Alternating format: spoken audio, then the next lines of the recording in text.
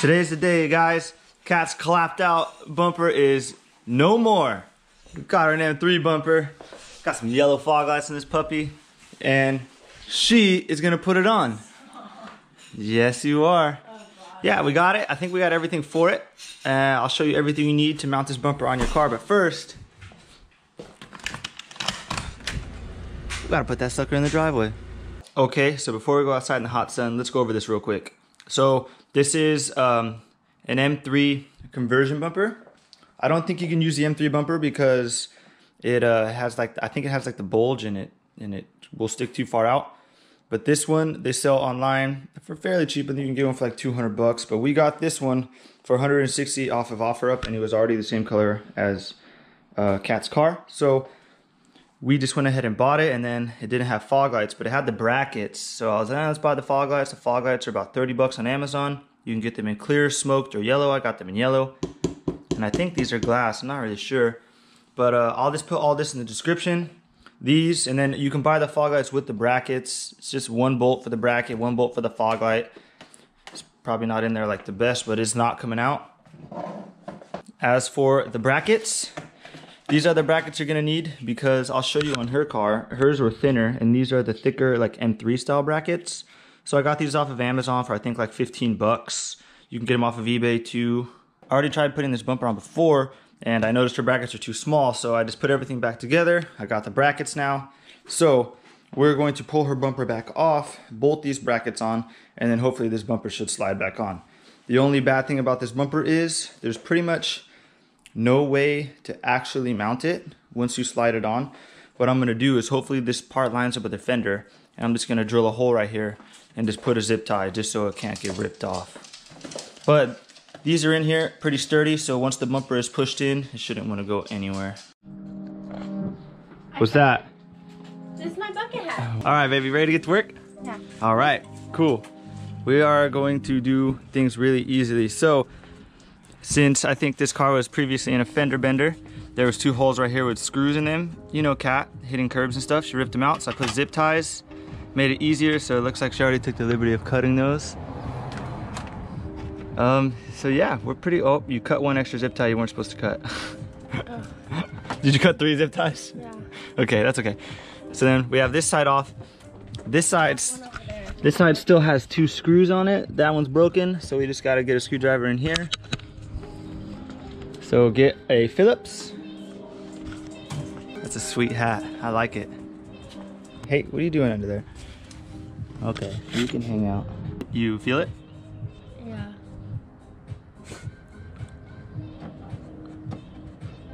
I can't get it. Oh my god, this might be the thumbnail. What? That might be the thumbnail right there. Ah! I just can't see it. Hold Yeah, on. just stick your head in there. You'll be able to see it. I should just pull this back. See it now? Yeah. Okay, cool. That's out. Okay, now what you do is, remember how you peeled these off? Yeah. You start from the inside, and then right when you get to the outside, it hooks in. Well, I pulled it off. Yeah, so be nice and gentle. There you go. Now pull it. There you go. Okay, the other one. Whoa! She is over this bumper. Yeah, stick that Phillips in there. You got this. Okay, and now the middle one. Just pop the prise off. This isn't holding Nope. it. Come on, stick the Phillips in there. Yup. Perfect. All right, so in this bumper, if you don't have one like ours, there's a bunch of push clips in here, but I already took them all out and I only left 2 in so the bumper wouldn't fly off. So we're gonna get something to pull these out because it's really hard. Kind of pull it. There you go. Perfect. See how these suckers work? You just have to pull this out and then it will allow the clip to be pulled out. Sometimes they're really hard though because you'll literally rip the button right off of this and then it's impossible to get out. You have to destroy it. Hold on, I don't think we're there yet. Open your hood. Okay. Last time, from watching a video on YouTube, they basically said you had to do a lot more things than you really need to, and that's to pull off the crash bar too. We're not trying to pull off the crash bar, we're only trying to pull off the bumper. So hopefully if that is true, because I was pulling these off too, but it doesn't look like you need to. Nope, you don't need to. Where were we? Now pull it off, it should come right off now. Okay. Oh yeah. It's these little slidey boys right here. They're on both sides and they have clips. As you can see, this one right here is broken, but this one right here is still intact. Now, as you can see, it looks like it's a little different than the other one. Yeah, it's because it's thinner. So hopefully the ones I got will suffice. Now we just have to pull off the whole fog light deal. I don't know.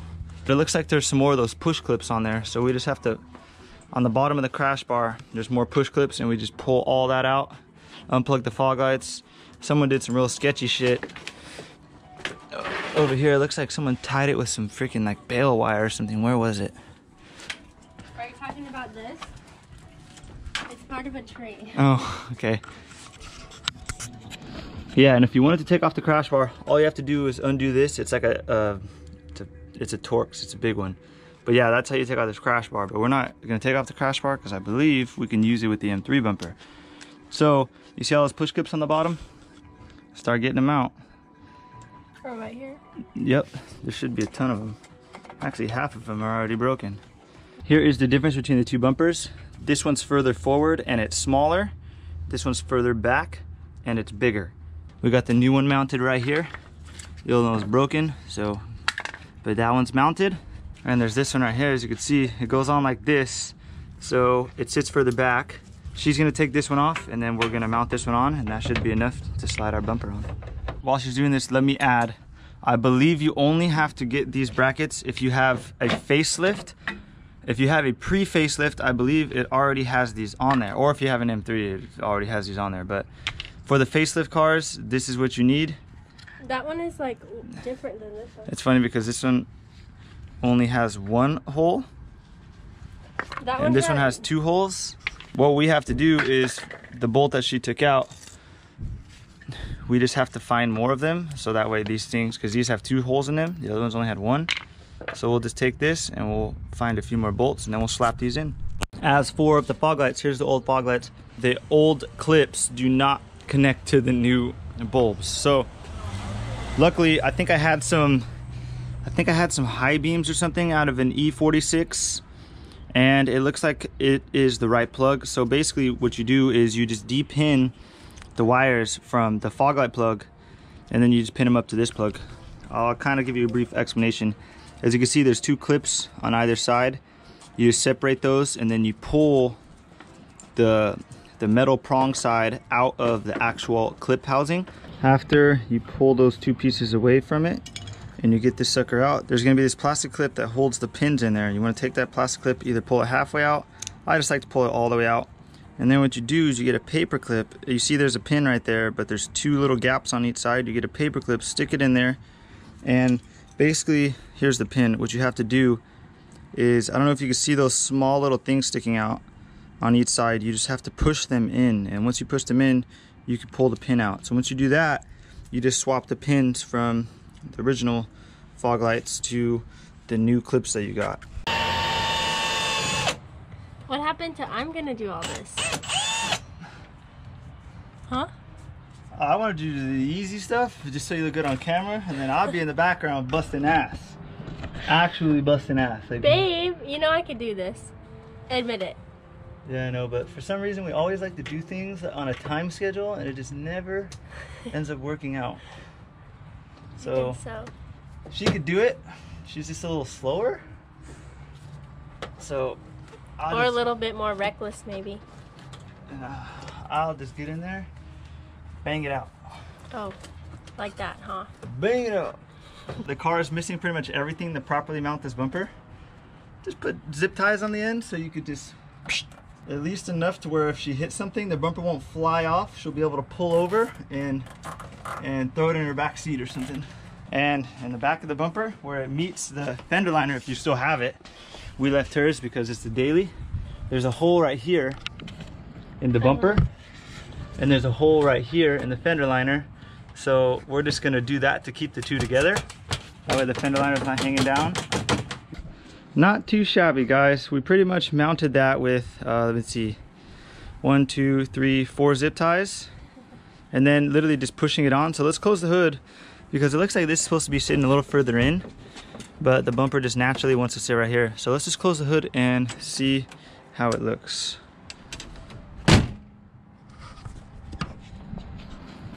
Looks really good. The only thing is the bumper's like a new titanium silver and the rest of the car is like an older titanium silver.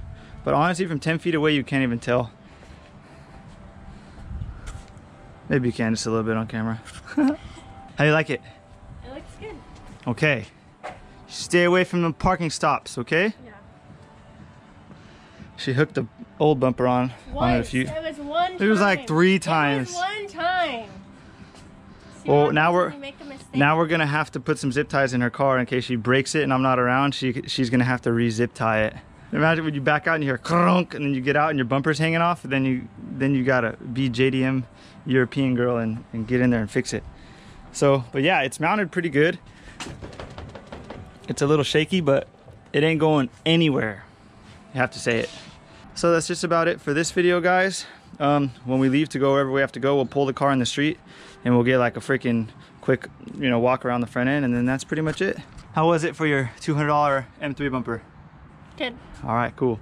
You can find this bumper online for, I think it's like between $200 and $250 depending on which brand you go for. The fog lights were $40 and then the mounts were $15 in case anybody was wondering. That's it, guys. So in normal slightly modified fashion, it takes us probably, I don't know, a month between when we start filming a video and when we post it. But in this case, it's probably been about, I don't know, 6 months. So we're gonna go out to the car, we're gonna check out the bumper real quick just so I could actually get this video finished up and posted. So here we are out at the car. And this bumper's probably been on, I don't know, 6 months, and it actually looks pretty good. The only thing I really noticed is the hood actually touches the bumper. But other than that, the bumper fits pretty good. I think there's a little gap there because my girlfriend likes to hit curbs and stuff. So when I originally put this bumper on, I put zip ties. Yeah, it's still there. So the zip ties hold the sides on, and once you cut those zip ties, the whole bumper just slides right off. Now, cool thing about this is you can use this tow hook hole right here, and you can actually mount a license plate. So if you guys are all gung-ho about your license plates, then you can do that. I'll show you on my E36. I actually have it done. Like, this is a M3 bumper on a E36. So same style. All you do is you thread that in, and then it allows you to put a little plate here, and you can mount your front plate. So pretty sturdy. I've probably had this on for, I don't know, 4 or so months, and it's really nice. So if you're a front plate person, then that's the part for you. And that's about it, guys. That's how you mount an M3 bumper on your 4-door E46. So remember, that's not an actual M3 bumper. An M3 bumper will not fit, okay? You guys got to get those replica ones on eBay or whatever. So that's going to be it, guys. I want to thank you for watching this video. If it helped you, go ahead, give me a thumbs up, maybe a subscription, maybe. I don't know. Maybe put a comment saying, Andrew, you're the man. And, Kat loves the car so far. So she's been driving it every day and not one problem with the car. So props to BMW for that. Other than the coil packs act up. But that's about it, guys. Thanks for watching. We're out. See you later.